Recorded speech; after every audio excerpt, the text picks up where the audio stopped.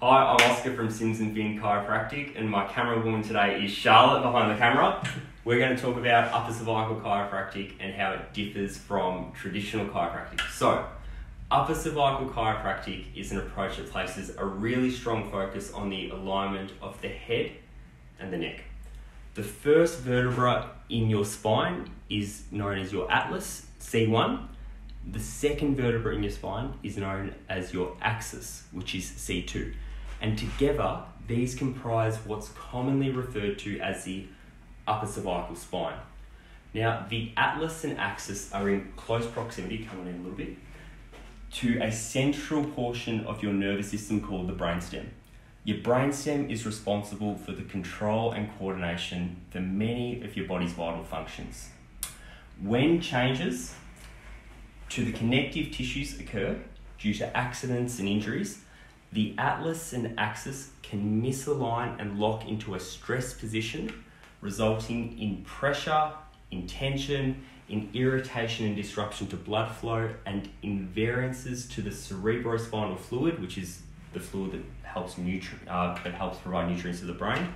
It can alter the circulation of that. So the purpose of an upper cervical adjustment is to restore normal structural alignment of the head and the neck. By addressing these underlying primary neurostructural shifts, restoration of many of the normal functions of the body can happen. So we can improve blood flow, we can improve CSF supply to the brain, but most importantly, we can improve the relationship between your spine and your nervous system. So upper cervical adjustments are very specific, they're very gentle. They're very different from traditional chiropractic adjustments to the upper neck. There's no rotation or twisting, there's no popping or cracking noises. At each appointment, an evaluation is performed to determine if there have been any neurostructural changes in between visits that would require a specific adjustment to realign the upper cervical spine. Charlotte, you're doing well, I can see the hands are getting tired.